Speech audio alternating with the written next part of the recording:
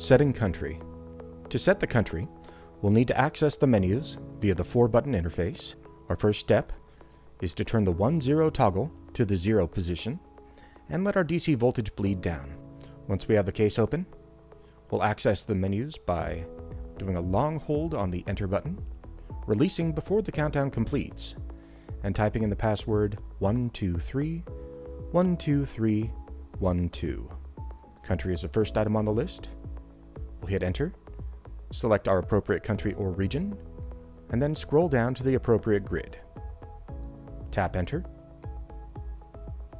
Change that no to a yes by tapping either the up or down arrows, hitting Enter.